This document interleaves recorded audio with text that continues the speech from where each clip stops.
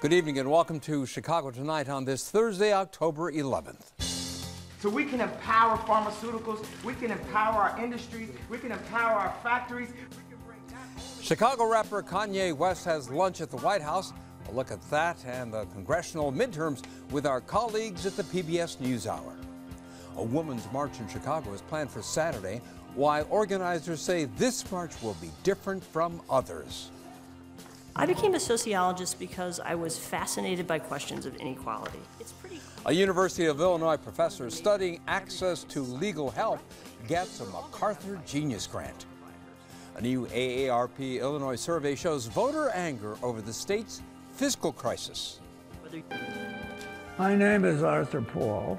Art Paul. I have to be an artist. A new documentary profiles legendary Playboy art director and lifelong Chicagoan Art Paul. And marvelous artwork by Chicago's Alex Ross. The legendary comic book artist talks about capturing Spider-Man, Black Panther, and other Marvel superheroes in his new book. All that and more next on Chicago Tonight.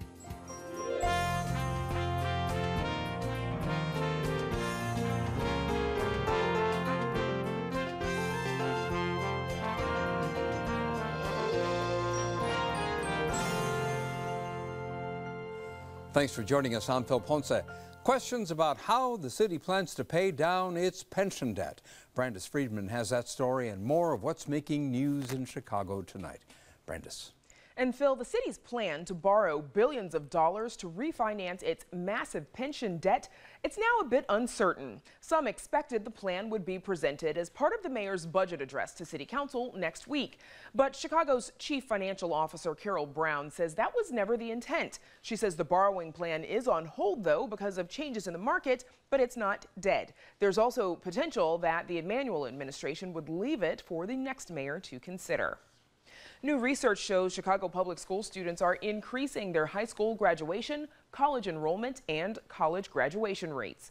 The University of Chicago Consortium on School Research, along with the To and Through project, showed the percent of CPS ninth graders projected to earn a bachelor's degree within 6 years of high school graduation has more than doubled from 9% in 2006 to 19% in 2017. There's a lot of hope, too, for the future, because we see that the number of students who are making that immediate transition has gone up by about 4,000 students. So we expect more and more students, if the present rates continue, to be having bachelor's degrees. So there's been a lot has changed over the past 10 years. But the study found racial and gender gaps persist. While 19% of all CPS students are expected to earn bachelor's degrees, only 10% of Black young men and 13% of Latino young men are expected to do the same within 10 years of beginning their freshman year. New research also found that failure in non-core courses like art and PE can be just as detrimental as failure in core work like English and math.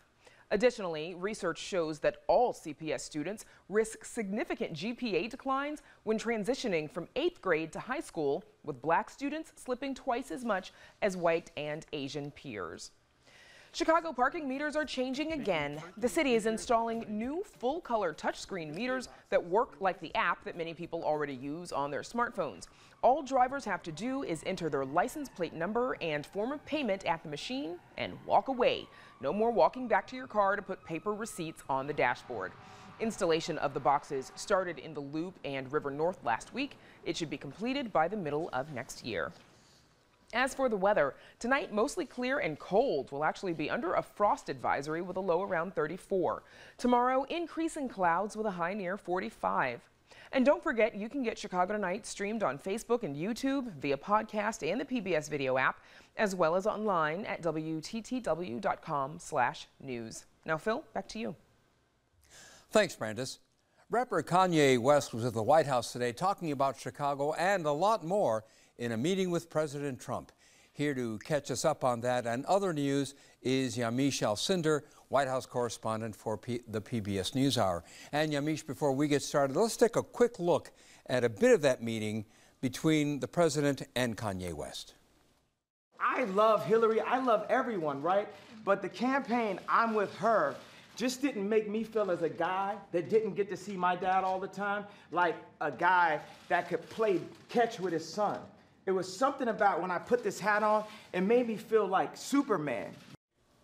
That was just part of what Kanye West said to the president in a fairly lengthy monologue. Yamish, reaction at the White House to Kanye West's appearance? Well, the president said that he found Kanye West to be impressive, and Kanye West said that it really came from his soul and that he was really bearing it all for the president. I will say, further out from the White House, there's a lot of backlash on Kanye West because he is a rapper who was known as someone who was being socially conscious, as someone who was uplifting the African-American community. He also was someone who, at one point, suggested that President Bush didn't care about African Americans because of his response to Hurricane Katrina, and there were several people of African American descent who were hurt by that hurricane and were not given the care that they thought they should have gotten. So what you have now is Kanye West talking about African Americans as being people who use welfare more than other groups, and who also don't have fathers in their households, which of course is not true. So I think today was a really kind of bizarre day for Kanye West. My understanding is that he also advocated for a former Chicago gang leader, Larry Hoover. Tell us about that.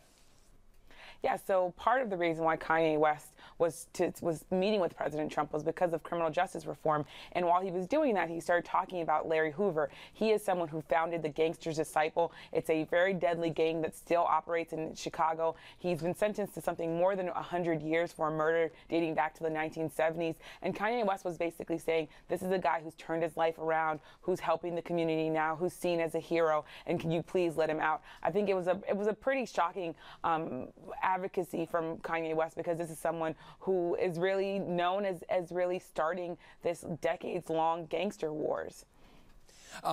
And the president's reaction to what Kanye West had to say? Well, the president really kept an open mind. Rarely do we see President Trump silent and quiet in the Oval Office. He's usually the one that's doing the talking. He's usually the one that's making the scene and having everyone else ask him questions. But in this case, Kanye West kind of took the show away. He was saying that he loved the president, hugging him, and then talking about alternate universes. So there was this period where Donald Trump kind of sat back and just looked almost dumbfounded by what he was experiencing. And of course, Kanye West was cursing and banging on the president's table. So there was somewhat of a scene there that even the president was taken aback. Let's talk about the midterms. How concerned is the White House about losing either the House or the Senate? The White House is very concerned about the midterm elections, and so are Republican voters and Democratic voters. These are really, really important elections. If the Democrats take back the House, it's pretty clear that Democrats will launch a series of investigations into President Trump, including investigations into his tax returns, into his hiring of Ivanka Trump, his daughter, as to be part of the White House personnel. There are other allegations about whether or not he colluded with Russia, and I'm sure if Democrats take the House back that they'll be looking into that as well. So the president does not want all that to happen. Instead, the president wants to be able to get funding for the border wall. He wants to be able to pass other conservative policies, and to do that, he's going to need Republicans to be in control of the Senate and the House still. And the president keeps going to rallies. The reception at the rallies continues to appear to be very enthusiastic. Does the White House look at those rallies as a indicator of the president's strength?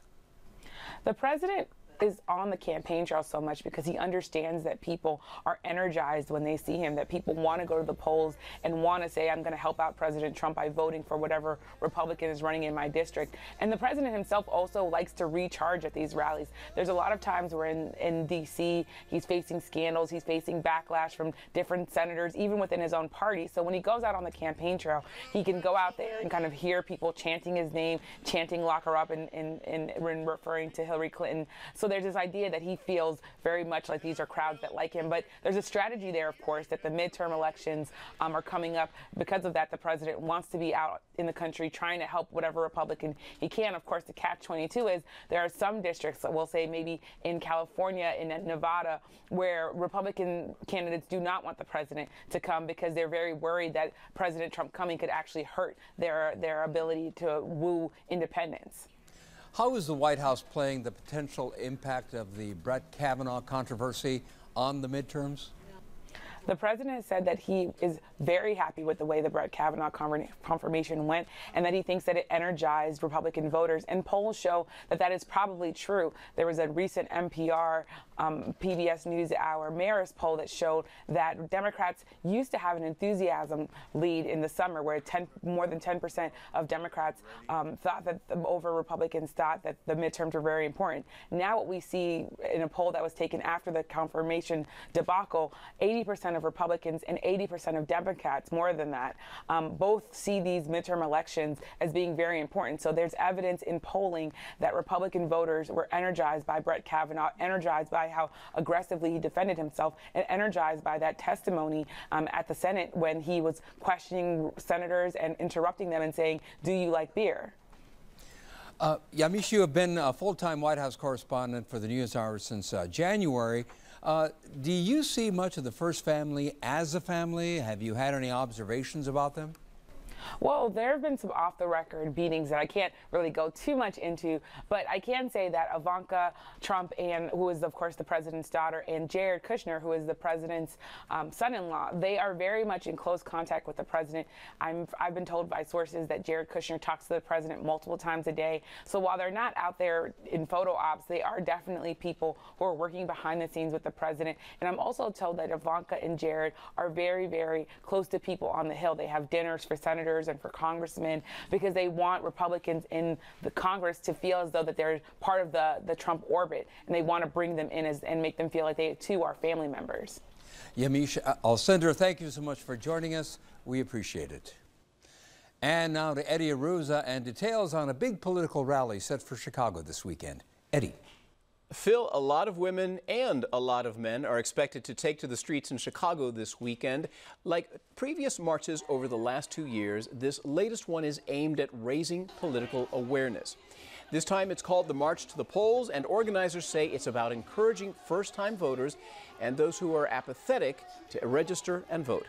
They also say it's a march that's welcoming of viewpoints across the political spectrum, even though one of the rallying points, according to Women's March Chicago, is anger and frustration following the confirmation of Brett Kavanaugh to the U.S. Supreme Court. And here tonight to give us details of Saturday's event is Rudy Garrett, a board member with Women's March Chicago and a co-deputy director of Chicago Votes. Rudy Garrett, welcome back to Chicago tonight. Good to have you here. Thank you for having me. So as we said at the very beginning of the program, organizers such as yourself say this one will be different. In what ways? In the specific focus on first-time voters, may that be young people, newly registered folks, or newly naturalized citizens who now have the right to exercise the right to vote for the very first time. So engaging those specific two groups is what makes this specific march really unique. And how have you been reaching out to those groups? We've been reaching out to them with palm cards, posters, really robust online social media engagement, using online platforms like Instagram to share our story far and wide with young people and first-time voters all across Illinois. Well, tell us what the plans are for Saturday. Absolutely. So the rally space opens at 9 a.m. And where is that? So the intersection of Jackson and Columbus. For general population, marchers can enter on Columbus and Congress, and first-time voters can enter the first-time voter experience at Jackson and Michigan. And where do you go from there? What's the plan for the day? For the day, there is a voter village where campaigns, nonprofits, and other groups have booths available to engage folks in a festival-style experience. There's also a first-time voter area that's specific to first-time voters where they can engage with candidates, read up on what's on the ballot, and chat with their peers. And then there's going to be a main rally performance beginning at 10 a.m. with local Chicago artists like Rick Wilson, FemDot, and Kami. So we're really excited about some amazing folks to come and share their talent, and then the entire event culminates with a parade to the local polling place. Do you have any estimates right now of how many people you're expecting?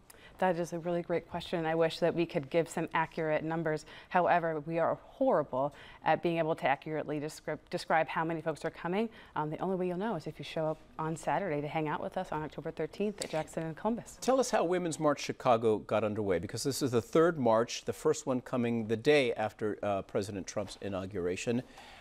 How did it come about, and what was the aim all along? The point was to bring women together that didn't agree with the newly established administration and that wanted to seek to state their very clear values, that they value female identified individuals and their experience, and that voice should be valued across this nation. And so folks took to the streets and took to also their different organizing corners. What makes Women's March Chicago really unique is that we have a coalition of folks that gather year-round, that engage in strategy and tactics sharing and base building efforts together to work towards these issues that directly impact female identified folks, and then also bring people together to build community. Is this an anti-Trump march? I don't believe it's an anti-Trump march. I believe it's a celebratory march for all first-time voters and folks that want to engage in the political process. The whole point is to bring every diverse voice together to make sure that everybody understands what our values are. I mentioned in the lead here that Women's March Chicago says that voices from across the political spectrum are welcome here. But it also, as I mentioned, is coming as the jumping off point to a certain degree is the recent confirmation vote for now Justice Brett Kavanaugh. Are you sending out mixed signals about who's welcome and whose voices will really be heard? I don't believe so. And the reason I don't believe that is because we make it very clear that, yes, we do care about women's issues and female identified folks' issues. And anything that goes against that is against who we are as an organization, and it is a direct offense to women all across Illinois. But what we do want to focus on is making sure that every single voice is heard and that every single vote that's eligible counts. And that means taking into consideration a variety of opinions and values. And so we recognize that women come from a variety of backgrounds, and we want to make sure that all those folks feel welcome in that space, and that we don't care who you vote for, we just want you to get out and register and vote. So will those voices that support President Trump and supported Brett Kavanaugh be heard at this rally? And so what way? I believe that everyone's voice will be heard at the ballot box. What you'll hear is a huge focus on celebration, a huge focus on issues such as immigrant rights, women's rights, reproductive justice, racial equity, and a variety of others. You'll see. But in terms of speakers, though, do you have anyone listed so far that will be speaking on behalf or in support of the administration and its policies? No, currently we do not. So recent polls have shown that young people, mostly millennials, are very apathetic. They have little interest in what's happening right now, or at least saying that they're not going to vote. How are you changing that mindset among the young folks? How we address that issue at Chicago Vote specifically, the organization that I work for, is we recognize that young people are really distrustful of this political system. And if they have reservations or doubts, that they're kind of onto the right track. We recognize that the political system has not worked for us. And the way that we connect young people to that system is actualizing how you can make the change that you want to see in your community. So that means finding the issues that young people care about and helping them find solutions through voting and through the electoral process to make their community stronger and better. The previous marches have been taking place on the same day. That's not happening this time around. Chicago will kind of be among the first cities to hold marches. Others will be held later this month, closer to the election. Is there a reason that that's happening and that they weren't all on the same day to get that sort of publicity? Absolutely. And the point is to make very clear that the midterm elections are very, very important and that folks need to pay attention to them. Typically, young people and first-time voters only pay attention to federal elections, and we want to make sure that everyone gets out and actually casts a ballot during the midterm election. So that's why we chose an early vote time during early voting here in Chicago, where folks from Cook County can cast ballots from now all the way through Election Day. So we wanted to galvanize that opportunity and take the folks that would typically come out with us in January to turn out and vote for the midterms. What would you say has been the main impact of these marches so far? I believe that we're building a really, really strong community of folks that are dedicated to women's issues and female identified folks' issues, and have the potential of building something really substantial that brings Chicago and our communities to a place that they can be. Rudy Garrett, thank you very much for being here tonight. We appreciate it. And you can find more details on the march to the polls on our website. We're back with more right after this.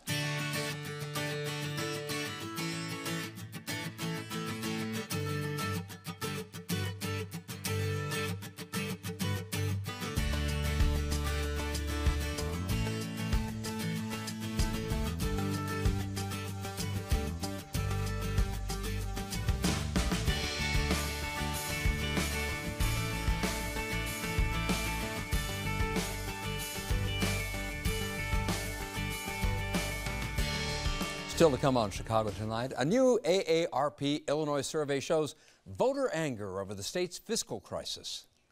Previewing a new documentary that celebrates the life and work of legendary Playboy art director Art Paul. And legendary comic book artist Alex Ross is here to talk Captain America, Spider-Man, Marvel Comics, and more. But first, the MacArthur Foundation has announced its annual class of so-called Genius Grant recipients, and one of them is a U of I professor. Rebecca Sandifer is a sociologist who studies how individuals interpret and handle civil justice issues such as evictions, wage disputes, and other problems. She's also helped develop programs and resources to assist low-income communities and others to find civil legal aid. And Rebecca Sandifer joins us now. She is Associate Professor of Sociology and Law at the University of Illinois Urbana-Champaign and a faculty fellow at the American Bar Foundation. Welcome, Rebecca Sandifer, and congratulations. Thank you. This award was announced last week. You've been asked 100 times, but describe the circumstances by which you were advised that you had received it. So I think normally they call you on the phone, and it just so happened that the program officer for this award was visiting the University of Illinois campus for an event because her mother was an alum.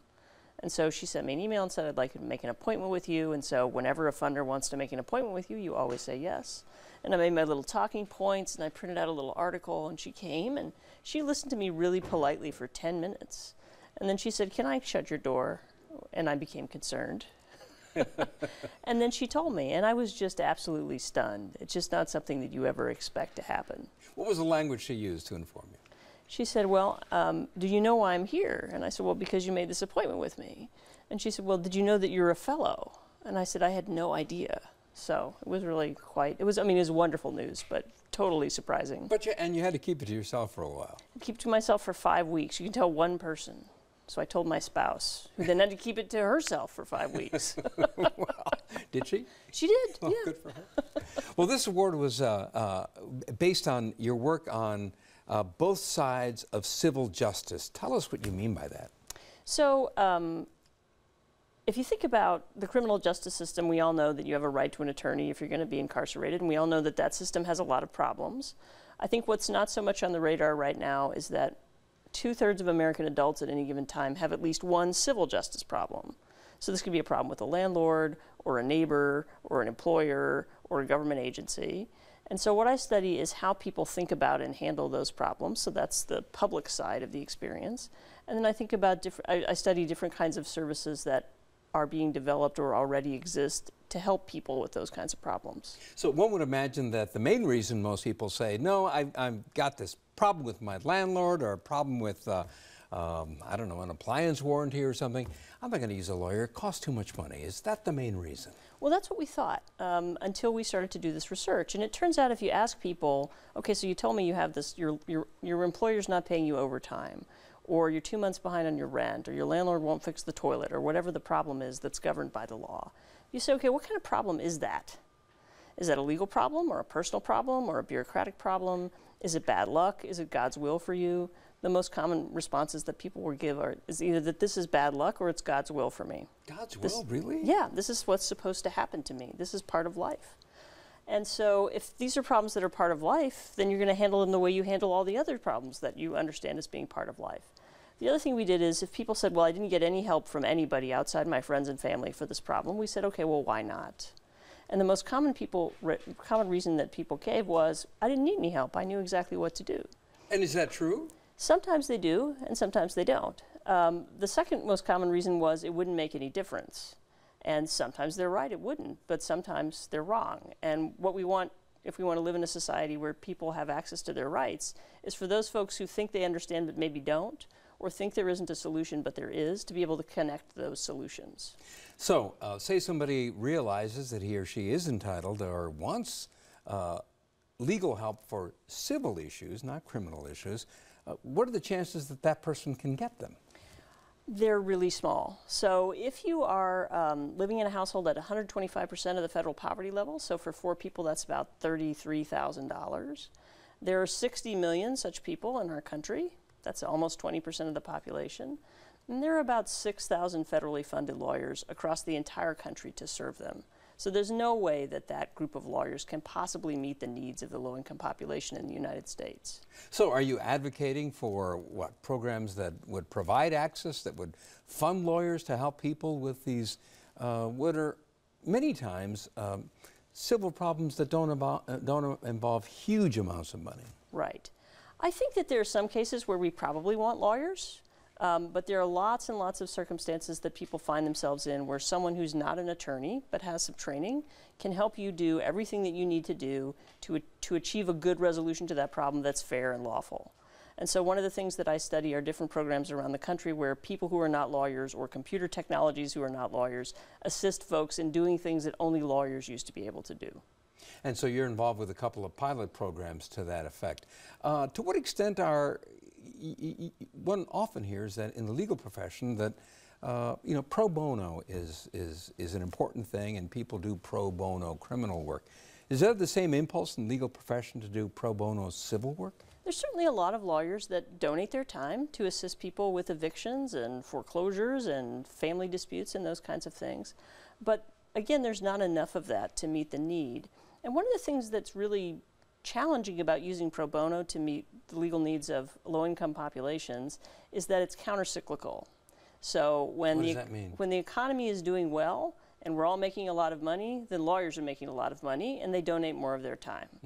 And then when the economy has a downturn, we make less money and we buy fewer legal services, and lawyers make less money and they donate fewer services at exactly the time when people need them. Understood. Well, so it's $625,000, the monetary award for being a fellow.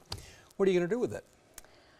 I think there are two great opportunities here. So one is the attention that this award brings to an issue that's been off the radar for 40 or 50 years. I think that's wonderful. And then the money is seed money to think about some bigger projects that could demonstrate that pieces of this puzzle can be figured out and solved. Rebecca Sandifer, good luck with your work and congratulations. Thank you. And there's more Chicago Tonight just ahead, so stay with us. Chicago Tonight is made possible in part by Allstate. Allstate is investing in Chicago's youth. We believe good starts young. That's why we're helping our youth develop the skills they need to achieve success in life. Allstate is proud to empower the next generation of leaders. If you're feeling angry at state lawmakers these days, you are not alone. A new survey by the AARP of Illinois shows that state voters have little confidence in and a lot of anger for state lawmakers. Expressing frustration with Illinois' fiscal crisis, half of those surveyed say they've considered moving in the last year. Joining us to share data and details of what the survey says is Rosanna Marquez, president of AARP Illinois, and welcome to Chicago Tonight. First of all, this was a statewide survey of registered voters above the age of 25.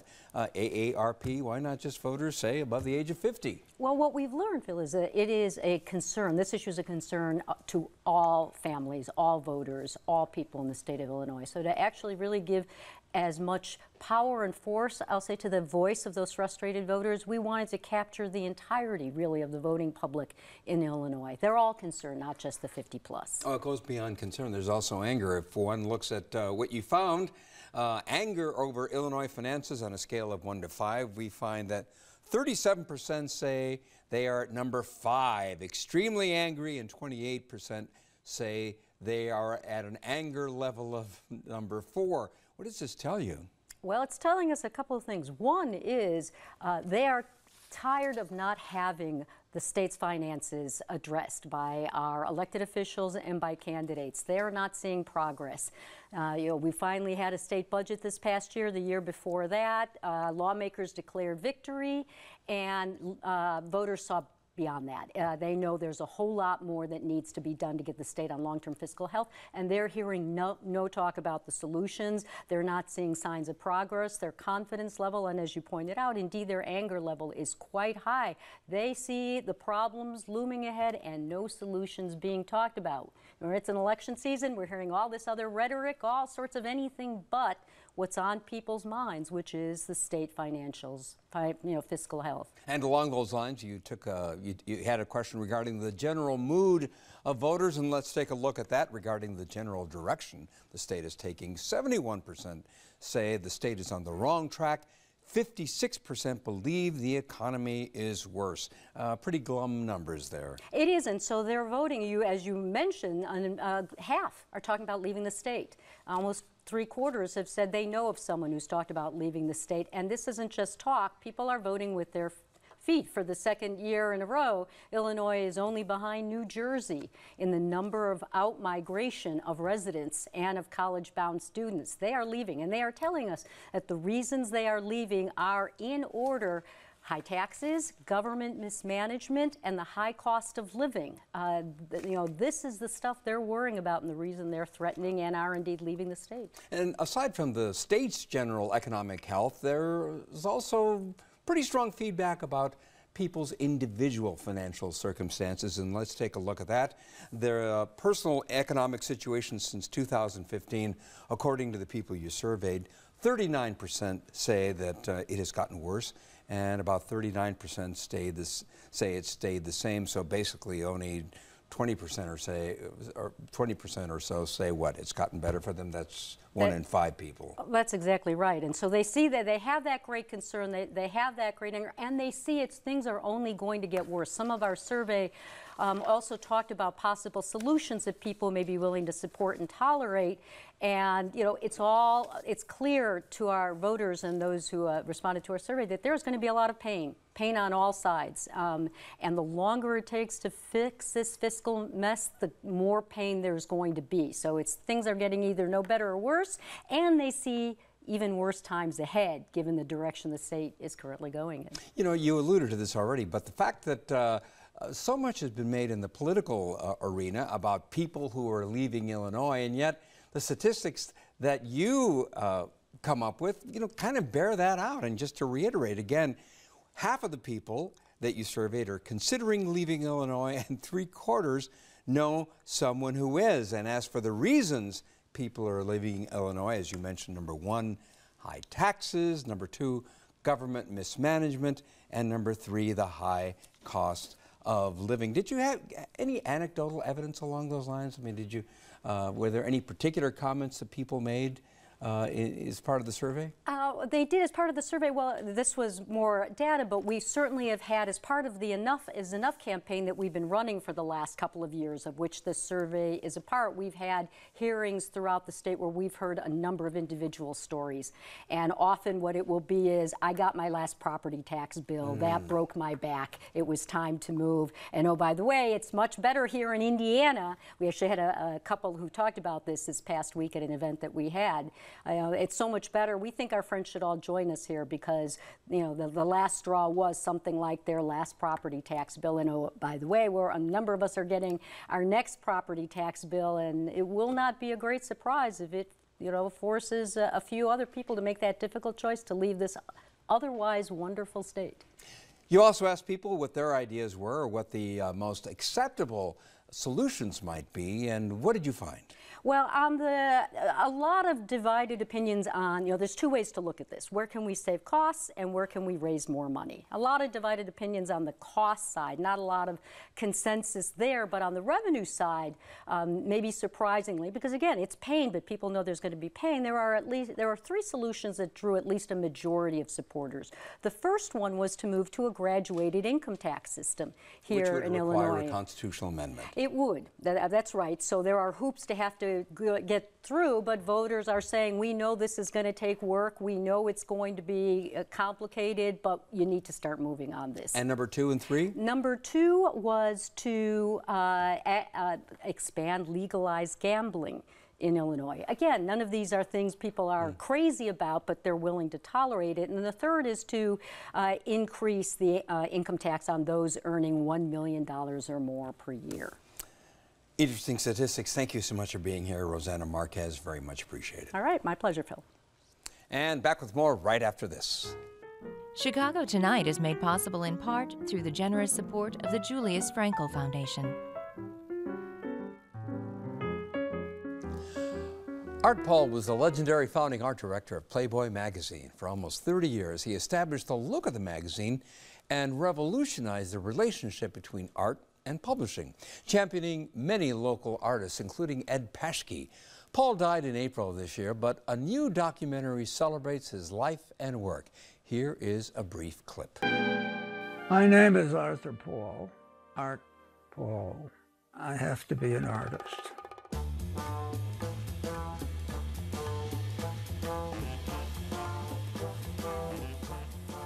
Art Paul is legendary in both the world of art and the world of ideas. I don't think everybody knows Art Paul, but they should. Joining us now is Jamie Caesar, producer of Art Paul of Playboy, the man behind the bunny. She has spent the last 4 years putting this documentary together, and Caesar is a longtime producer and writer, including for this station, and her work has won multiple Emmys. Jamie, good to see you. And we just heard somebody say, was that the Chicago Film Festival guy who said everybody should know who Art Paul is? Oh, no, that was Tom Stabler, who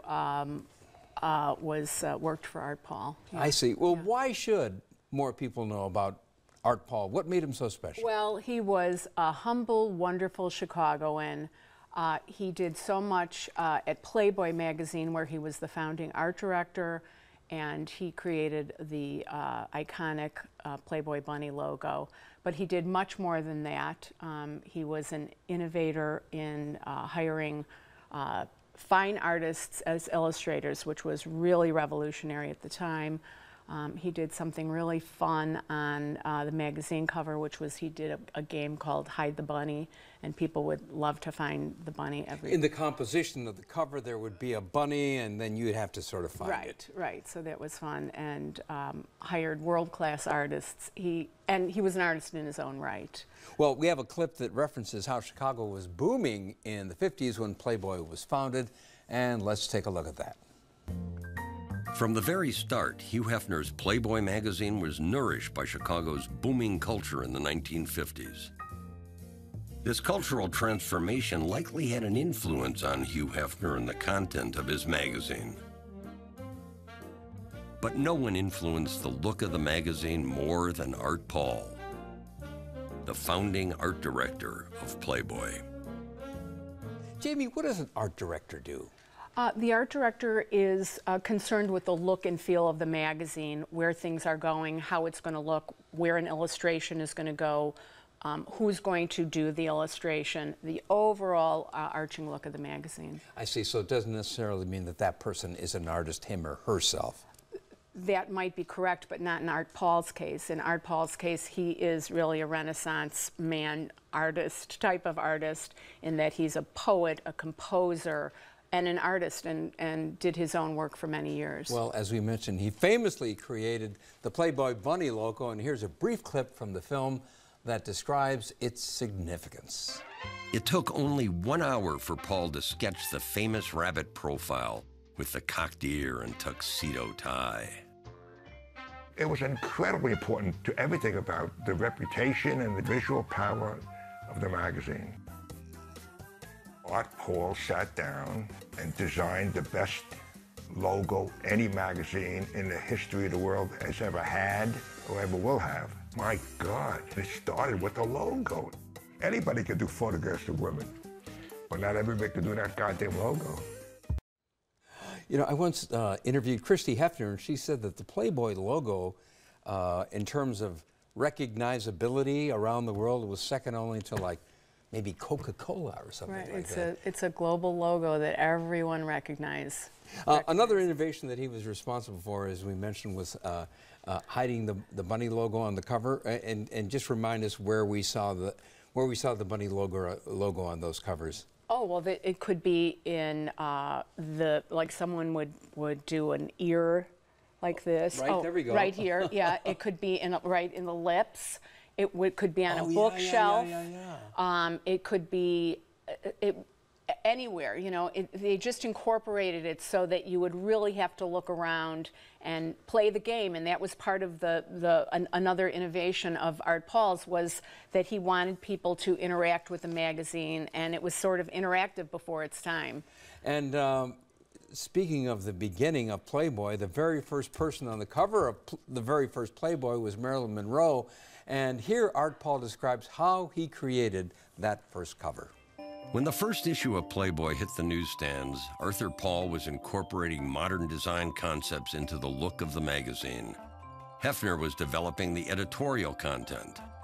One of the first things he did was to obtain photos of one of the most famous women for the cover of the premiere issue. Hef got me this Marilyn Monroe picture. She's sitting on top of a car, and it was a ticker tape parade, I believe, in New York. And so I blocked out that stuff, black and white background, but keeping the feeling of the big city. So it was simple and it was strong. You alluded to the fact that he originated the concept of bringing fine artists into a magazine. Again, just repeat some of the artists that local artists. Ed Paschke, Roger Brown, Carl Worsam. He worked with Shel Silverstein, Seymour Rasofsky, and in the case of Ed Paschke, he was a struggling artist, and perhaps would not have been an artist if not for his paycheck from Playboy that really allowed him to become an artist. And you were telling me off camera that Playboy paid these artists well, Yeah. which is not often the case with people who produce fine art. Not today, that's for sure.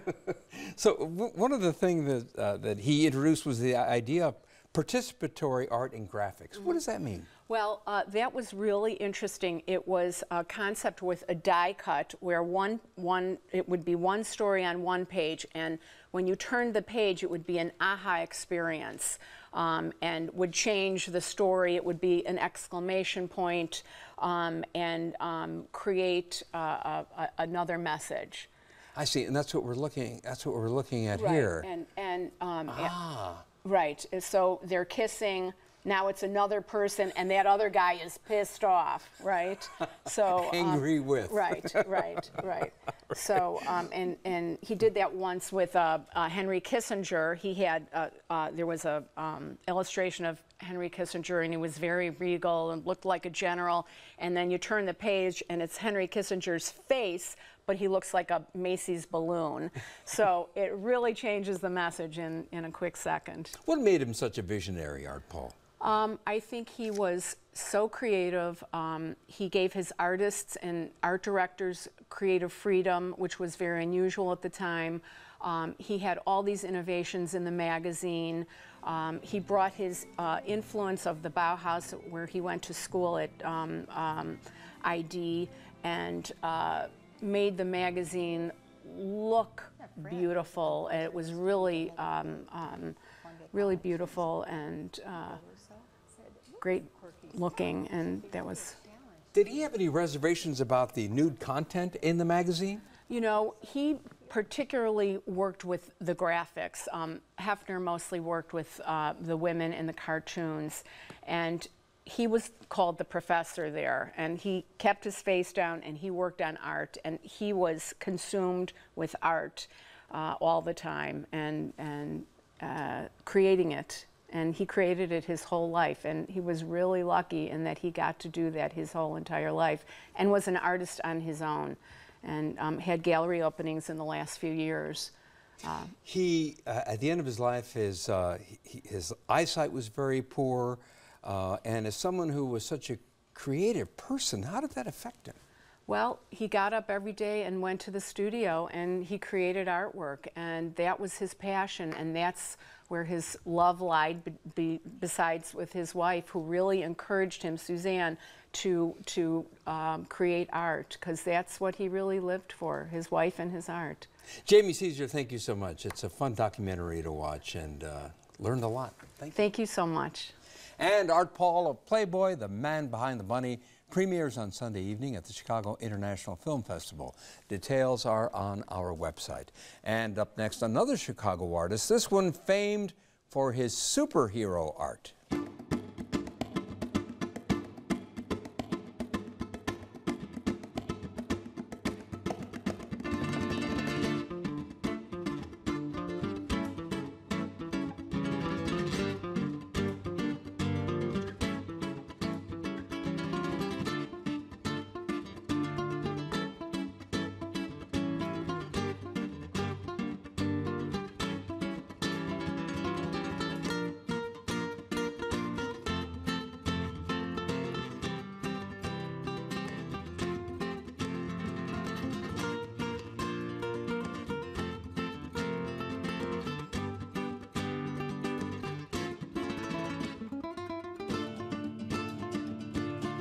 In the 1990s, Alex Ross established a legendary reputation as an artist of superheroes and heroines.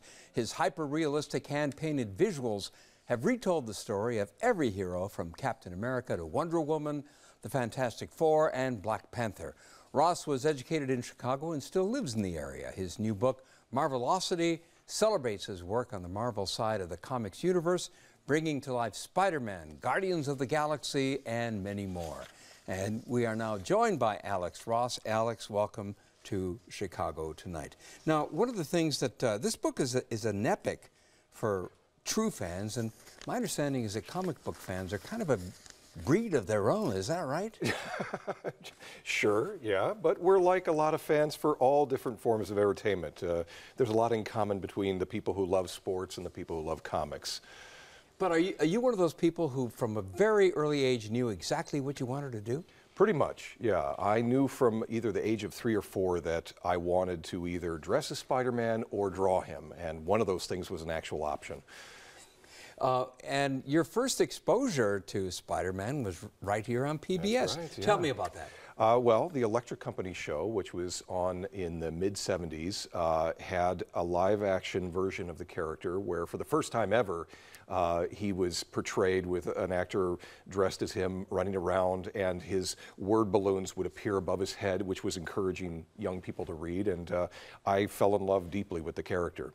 And we have some images of your childhood artwork and how it compares with your adult work. And there, how old were you when you did that Hulk on the left? Maybe 5. And how old were you when you did the other Hulk? Probably 45. Well, I see some similarities. Also, here are some Spidey ones. Would you say you were obsessed? Sure, but not in a bad way. Mm-hmm. And here are you with your dad. Is that your first Spider-Man costume? Yeah, probably. I made that myself with a little ski mask and whatever I could paste together, and yeah, you know, it's the best I could do. And what's so interesting is that so many kids, you know, they draw and they'll say, you know, I want to grow up and be an artist, and then that's usually not the case. But in your case, that was so. What was your family's reaction when you were a kid and you were making all these drawings all the time? Well, it fit very well because my mother was an artist before me. And so she kind of recognized my draw towards drawing and encouraged it. And as luck would have it, I would wind up going to the same art school that she did here in Chicago, the American Academy. Yeah. Mm-hmm. Well, you've stated that Captain America is one of your favorites to draw. What is it about the character a lot of people call Cap that just resonates with you? Well, visually, I find him to be a very striking design. There's something about, out of all the superheroes have been based upon the flag, he has a very unique look in the way that it's incorporated in his design, and the artwork of Jack Kirby was a huge inspiration for me as a kid. But the character of Captain America kind of represents our best ideals given form, and a lot of his struggle as a character is dealing with the world that isn't, or even the America that isn't necessarily everything he would try and be the best representation of, but he's doing his best in defending us and so on. Well, one of the things about the characters that appeal to so many fans, and I don't consider myself a fan, so I'm only repeating what I've heard, is that they're attracted to these superheroes because they are flawed. They're not perfect. They're not perfect creatures. No, and that was a key point of the Marvel storytelling, is that they would really ground these characters with feet of clay. It was the invention of the writer Stan Lee and the artist-writers Jack Kirby and Steve Ditko to really build up these characters that had a lot of foibles and would argue amongst each other, and that's where you have the invention of the idea of superheroes actually fighting one another comes from Marvel, where there was a lot of confusion, a lot of attitude, a lot of mistakes made.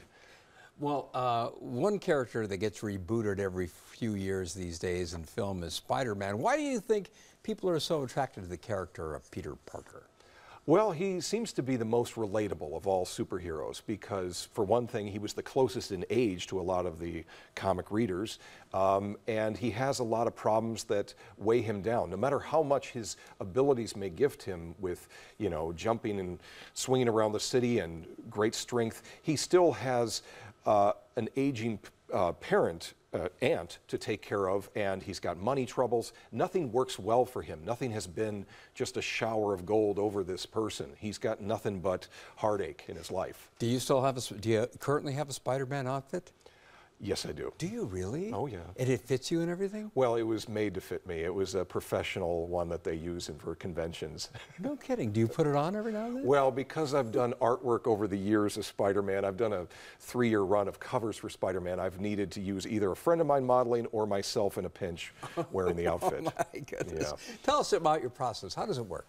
Well, I will do a tight sketch detailing the cover designs I will do, or interior pages I may draw, and I detail it very tightly for the editors I work with to judge and react to, and with approval, I go ahead with a photo session using either a model friend or myself doing quick reference work, and that might even extend to other references I have of sculptures, of toys that look right that I can pose and light, and then building off of those images, I can start to turn that into fully illustrated paintings, which show a lot more form and shape, the kind that, you know, isn't necessarily the standard comic look, and that's why my stuff is the more offbeat kind of look it is. But my understanding is that it's all old school stuff in terms of materials. You don't use computers. That's right. Why not? I never wanted them to overtake my life, frankly. And you still get satisfaction from dealing with, from working with pencils, from working with oil paint and so forth. Gouache paint, actually. Gouache paint. Yeah, it's a form of watercolor. It's just an opaque watercolor paint. I see. Well, as you mentioned, you went to school in Chicago at the same school, the American Academy of Art, that your mom went to. And tell us about how that helped shape the work that you do. Well, it really opened my eyes to what looking at reality can do for your work. I wanted the stuff to feel real. Now, before I knew I could be a comic artist, I just wanted to be an artist, period, and hopefully a working artist. So you can't compete with reality. Reality is something everybody can feel connected to.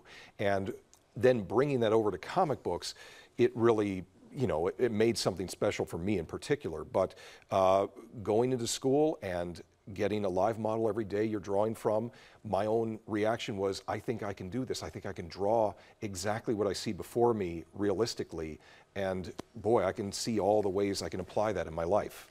My understanding is that working from a live model was key in that it was, it took your abilities and your learning to a different level. Why was that? Well, I hadn't been doing that all the years of being a child up through being a teenager. I wasn't looking at photographs, looking at life, studying things as much as I could have been. You were creating these images out of your head? Which is traditional for comic artists. Most of the time you're just drawing what you imagine of life, what you're remembering of life, but not necessarily studying life. I see. And how would you say that your ability to come up with compelling images has changed over the years since you've been a working artist? Well, you hopefully continue to try and learn from what you see and not just study your own work, but study others and other innovations within layout, within illustration. As a painter, I could incorporate almost any form of color art and put it into my work. A few years ago, I did an illustration that sort of reflected the art style of Peter Max, just because why not? Mm-hmm. You know, I can maybe have something that looks a bit like Norman Rockwell in my work, and I can have other pop art influences. And so you're able to do that, you have the facility to do that, and are you saying that you incorporate them in your work for the comics in some way? Oh yeah, yeah. Everything I do generally is for comic books. The book shows your work with Marvel, but you've also worked on DC Comics. Mm-hmm. What's the difference in the universe between Marvel and DC? Maybe attitude. A lot of it is the history, the way the characters first appeared in. DC kind of had the very first superheroes between Superman, Batman, Wonder Woman, and they had what you would consider as the ultimate iconic characters. And 20 years later, when Stan Lee, Jack Kirby, and Steve Ditko created Spider-Man, the Avengers, the Fantastic Four, those characters showed a sort of turn into a little bit of an offbeat kind of way of creating superheroes and a more human representation where you got in deeper with those characters. Is there a character that you think is underappreciated by the world of comic lovers? Well, for me, that would be the leader of the Fantastic Four, Mr. Fantastic, who is this brilliant scientist who invents all this stuff that they use in their adventures, and it's his brilliance that basically gets them through most of the situations they have. And he's the father leader of the team, and I kind of identify with him more than most of the more attractive superheroes, frankly. Do you, last question real quick, do you ever dream about your characters? Maybe. I don't remember well enough my dreams. So, Alex Ross, thank you for putting so many compelling images to paper and sharing them with the world. Again, the book is Marvelocity, the Marvel Comics Art of Alex Ross. You can see a gallery of images on our website, and Alex Ross will also appear in conversation at the Chicago Humanities Festival on Saturday, October 27th. Details are on our website. For example, will he wear his Spider-Man costume? Something tells me no. No. And that is our show for this Thursday night. Stay connected by signing up for our daily briefing, and join us tomorrow night at 7 for the Week in Review. Now, for all of us here at Chicago Tonight, I'm Phil Ponce, and I thank you for watching. Good night.